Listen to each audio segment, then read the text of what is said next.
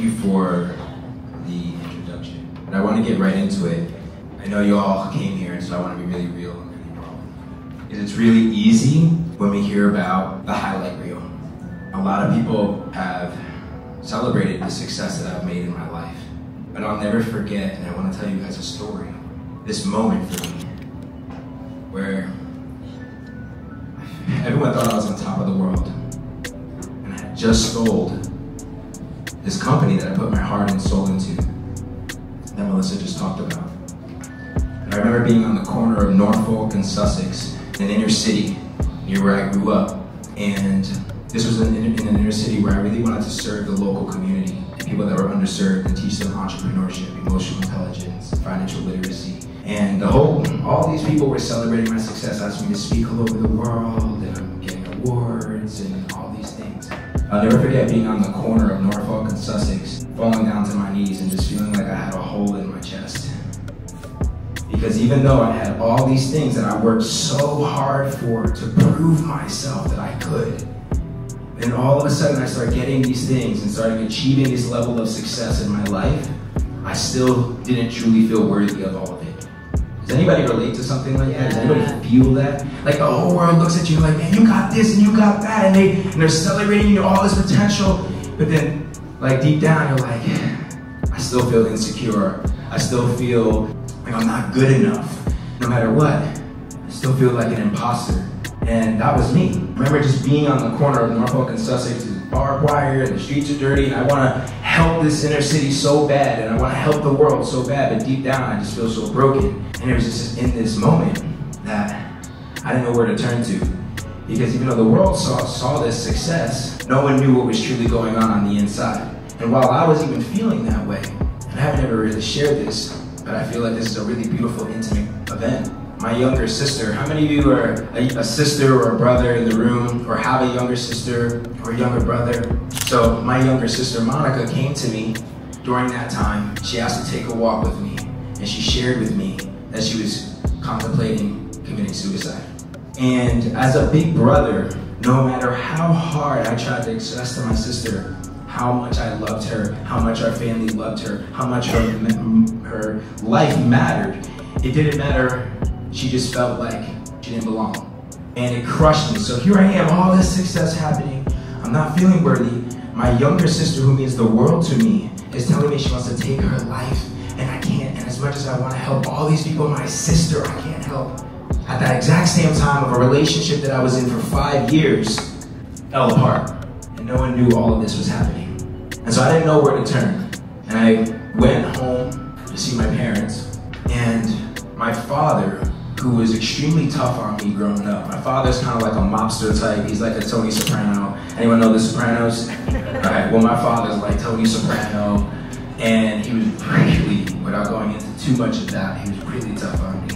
It kind of caused me to want to prove myself to my dad my whole life and never get the recognition. How many men in here feel that? My father was in there, and no one knew everything I was going through. Remember, I'm like getting awards, I just sold the company for $50 million, right? I'm thinking my family's proud of me, and my father takes me and he pushes me into a bathroom. And with a serious face, he walks up to me and he hands me an envelope. He says, open it. I take the envelope and I pull out this letter. And he looks at me and he says, now read it to me. And this letter said, son, a father and a son's bond is unbreakable. And I've seen you your whole life, one thing after another, put your mind to things and try to achieve things in life and make it all happen. But I can tell that you're unhappy. And it's time in this chapter of your life to actually start thinking about what makes you happy. To start thinking about family. And in that letter, he said he was proud of me. Something happened I was looking for my whole life. And there was a shift that happened. I remember my hands shaking, my palms sweaty as I'm reading this letter. I can't even believe my dad wrote me this letter. I just couldn't hold it. I felt like my father saw right through me. Like he just knew, like I was just one thing after another going all these things, but he knew deep down inside that I wasn't myself, that I wasn't truly happy, that I was unfulfilled. And so tears started rolling down my eyes, and I felt so seen in that moment. And I recognized all these shadows that I had of insecurity and trying to prove myself to my dad or trying to prove myself to the world, not being good enough, like all of it. It's like, for what? He's right. It's time to focus on family. It's time to focus on what makes me happy. What do I really want to bring to the world? So I start focusing on the gift that I have, this opportunity that I have of life. So I started really tapping in and praying. And I had a moment with God. God was like, Gerard, you were built for something more. You're built for greatness. It's time for you to own your story. See, my publication that I sold, we did 80 to 100 articles every single day. 80 million millennials read our publication every single month. I told stories about everything and everyone while I hid in the shadows. And God was like, it's time for you to own your story. It's time for you to be the media publication. And so I share that with you all because each and every single one of you in this room has a story worth telling. Your story matters. Your story can make a difference. Your story heals. Not only will it heal you, it will heal others. Because storytelling is a modality, just like breath work or meditation or prayer. We can either let our stories own us, or we can take ownership of our stories. And the moment that we take ownership of our stories, we go from victim to victor. And who here is a victor in this room? Yeah. Who's ready to move out of that victim mindset, that scarcity mindset, the insecurities? Because if you're in this room, I know you've magnetized this opportunity to connect with others that are on this path, that recognize that your story matters, that is ready to take ownership of your story, to live your story, to write your story, to be the author of your story. And so I share this with you all as like a piece of my story that has made a real difference in my life, where I've been able to move from, and there's been many different chapters of struggle and shadows that have shown up, to a shift that has happened in my life, and to then stepping into service. And so that is the framework that I want to share with y'all. And so I wanted to open up with a little bit of a story for you all. I was always thinking, I love engagements like this because it always gets me out of my comfort zone. Shout out to Eric, yo, let's give him a round of applause. That was amazing. And he's right, like there's just like a nervousness that happens no matter what, and it's a growth edge. And I'm excited to see who's ready to tap a little more into that growth edge in this talk. I think Eric primed y'all. I recognize that there's so many different parts of our stories that we get to tell. And I wanted to share one with you that I had never shared. So that story about my father and the letter, you guys are the first I ever really shared that. I've never shared that like this, in a space like this on stage. And there's so many stories you have that I'm excited for you to alchemize, and I'm excited for you to leverage, to make a difference, and to create an impact in the world. And I went through, as I told that story, I went through a framework, and I want to share that framework with y'all. So take out your pads, your pen. Before I go into this framework, I want to share one more thing. But my father's letter inspired me so much that what it did for me was not only help me to take ownership of my story, but it was through that shift that my father created for me that I decided to go from boy to man, from son to father. And I started focusing on what kind of man am I going to decide to be in this world? And it's because of that letter that I've been able to work on becoming a father. And my daughter is turning 2 this upcoming week. So shout out to my daughter Skyla, who is my everything, my pride and joy. And it's because of that shift that it helped me to start thinking about, okay, yeah, I can go and achieve all these things, the next 100 million, the next this, that, but what really matters, and for me, more than anything, is family. It's such a blessing to have my daughter. All right, who's ready for this framework? Y'all ready to step into more of a storyteller? All right, let's go. All right, so the first part of the framework is going to be, can anyone guess it? Begins with an S, they all do. What? Family, oh, it's good, yeah, I love that, but great answer. So the first part of, this is called the Leader's Story Framework, okay? There's gonna be different parts to this. So the first is gonna be the framework, then we're gonna talk about that, then I'm gonna go over a script so that you can learn how to leverage this framework and a script, and then I'm gonna reveal the system, which is gonna perfectly position you for the amazing Daniel G who's coming up after that, to help you to learn conversion so that you can use your story for purpose and for profit. Who's ready for that? Who's ready to use your story for purpose and profit? Because you deserve that. All right, so the first, yes, struggle. So what do I mean by struggle? The first part of you owning your story. Talk to me about struggle. What is the struggle? What does that mean to you? A challenge. Anyone else? An opportunity, I love that. Dope. Vulnerability? Ah, yes. That's a code right there. This is where the vulnerability lives, y'all. And the vulnerability is what creates the connection. And so I want you all to think about and write down this question. What is a moment in my life where I've had struggle, hardship, an obstacle, pain, vulnerability? Pick one of those moments in your life that was a part of your journey, that was a struggle. The next part of the framework is shadow. So through these struggles, first of all, what we recognize, right, is like through the struggle, what we know is like our pain is our purpose. Our mess is our message, right? But through it, let's like make sure that we get the juice. When something happens to us, when we know it's for us, it's like, let's get the juice. When some shit goes down in my life, I'm like, I want the juice. Like, what is this revealing to me? You know, like, on the way here, I left my phone in the taxi. The last time I came to Tulum, I left my phone in the taxi and I didn't get it back, and it was like, oh my God. I left the phone in the taxi again, and I'm like, what is this revealing to me? Oh man, I need to breathe, be present. Where's my mind? All these things. Luckily, I tipped this driver really well. He gave me back my phone. So like, yo, there's shadows, and it's like really looking at these shadows, understanding your shadows, because there's power in that. And so in this part of your story of the struggle, what shadows have been revealed? So that's the next question I want you to think about. What shadows were revealed in the struggle? Was it unworthiness like me? Inadequacy? Was it insecurity? Was it not being good enough? Was it the fear of failure? Was it FOPO? Fear of other people's opinions?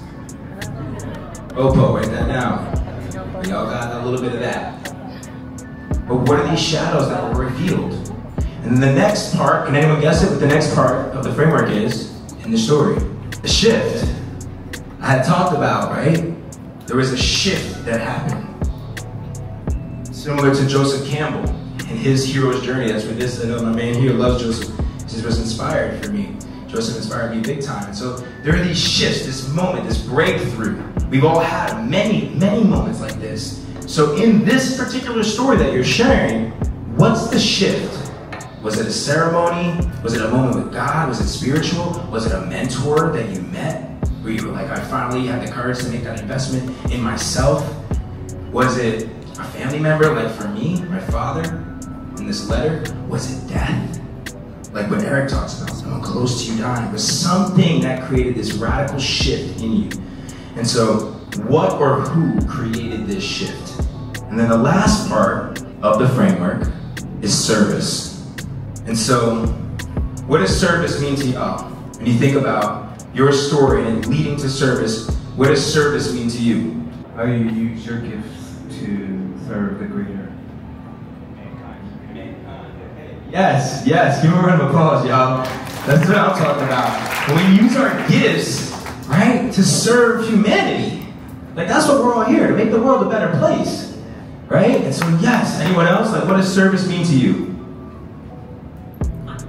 Contribution, let's go! We out here, we contributing to making this world a better place. Yes. Anyone else? One more. To empower people to step into their light. To empower people to step into their own light. That's what I'm talking about. Give a round of applause, y'all. Yes, empowering others to step into their light. That's who we are. We are the light. And it's all about bringing that light to others. And so, how did this leader's story that you are sharing, how did it go from a struggle that happened to you to then turning into the biggest blessing, like Melissa's story, where she's now leading up here, honoring her daughter's birthday, writing a book. That book is gonna impact millions of people's lives. that have suffered from that. I was crying back there thinking about that, having a 2-year-old little girl. Like the strength of you, Melissa, to be up here and honoring Layden. Let's give a round of applause to Layden. Happy birthday, Layden. We love you. So that's it, right? That story leads to service. How are you gonna alchemize that pain and turn it into power, turn it into purpose, turn it into profit? Because you are worthy of that, to do more great work in the world. And so this is the framework. Now I want to go into the script. Well, actually, before we do, I want to take a moment to drop us all in for a moment. You guys with me if we could do a little drop in? Because I think this is a really powerful framework for us all to just allow this to integrate for a second here. And really, I want everyone to take a moment and think about one of your leader stories. What is a moment in the struggle that has happened in your life? What shadows were revealed to you in that struggle? What happened? Who came into your life, or what event took place that created a breakthrough for you? And how did that lead to more purpose in your life? How did that lead to more contribution and more service? And so we're gonna go ahead and do a visualization. Is there anyone that is not comfortable right now dropping in? Raise your hands. Is everyone okay? Dropping in to a little meditation and visualization? Yeah? Okay, great. How is this valuable for you guys so far? This supporting you all? All right, dope. All right, so here we go. So I want to invite us all to just take a few deep breaths together. So, all right, so let's just go ahead and close our eyes gently for a moment here. Just allow your hands to fall on your lap. And allow your hands to just be open to receive. I want you all to just with me, let's just all take a really nice deep breath. In through our nose, out through our mouth. Amazing. Let's go ahead and do another one. In through the nose. Exhaling through the mouth. Okay, one more, and I want this to be the biggest breath you've taken all day. Exhaling.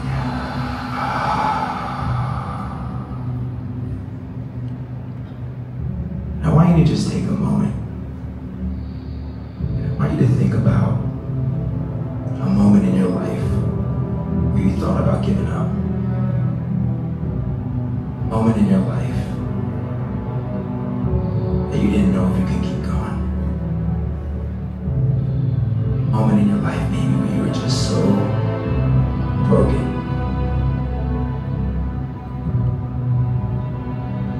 I want you to just take a moment to go there. Feel into that. Maybe you lost someone close to you.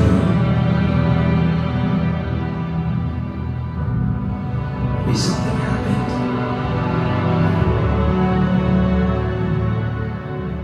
But that is for you, this moment of struggle. Step into that moment. Remember that before you got to this room, maybe you're in that struggle right now. There's something in that. Remember the shadows that started to show up, the lies, the stories around you. I tried to tell you that you weren't good enough. I tried to take you away from your truth. These parts of you that maybe you inherited that weren't even yours, that were passed down to you, or from your environment or people that didn't truly see you. Remember what it felt like to have those shadows crippling you. And how tired you were. Just ready for something more, ready something, someone, somehow. Ready to make a change, ready to break through, not just for you, but for your legacy, for your family, for your lineage. Ready to step into being the one. Then you remember this moment. Remember that person that came into your life that believed in you. Maybe it was you, maybe it was God, maybe it was a parent, maybe it was a mentor. It's someone that came in and reminded you of the truth. Who was that person? Where were you? What was that event that created that shift in you that said, no, I'm not going to give up. I know I'm worthy of more. I know that I have a purpose. And remember that feeling that brought you here right now in this room.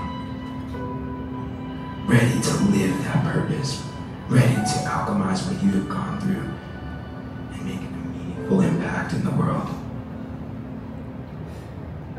Just putting your hand over your heart, just taking a moment to be proud of yourself. Taking a moment to give gratitude for that shift, that person that got you here. Just a moment of silence. Recognizing that you're safe. You're loved. Now when you're ready, you can come back to the space and gently open up your eyes.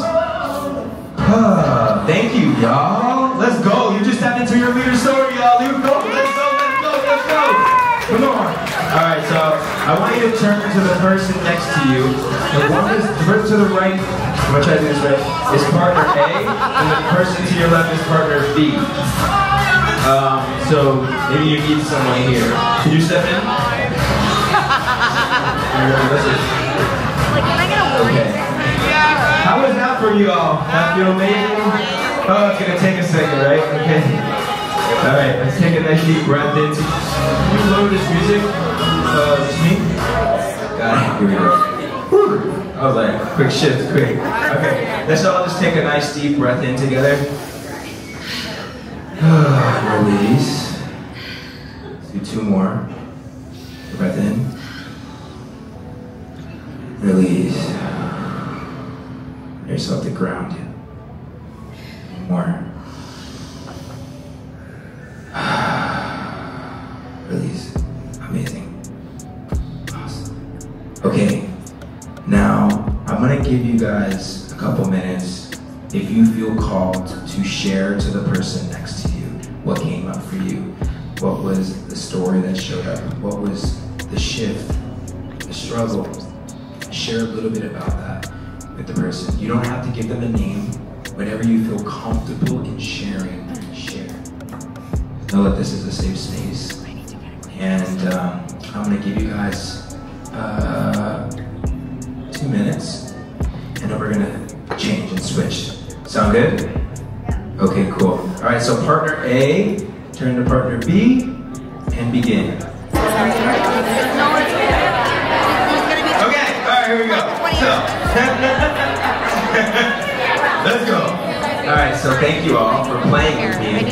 How was that for y'all? How did that feel? A few words, curious. What was that like for you? Confronting. Wow. Wow. I feel that. Thank you for sharing. Okay, someone else. Okay. Let's get someone else too. Just curious. How did that feel for you? It was an opportunity to connect the dots of my life. Wow, that's amazing. Can we give a round of applause for these three? Confronting, empowering, connecting the dots. Write your story, and I cannot wait because I know that your story is so powerful that you get to be up here one day and create impact. And so I love you all. Thank you.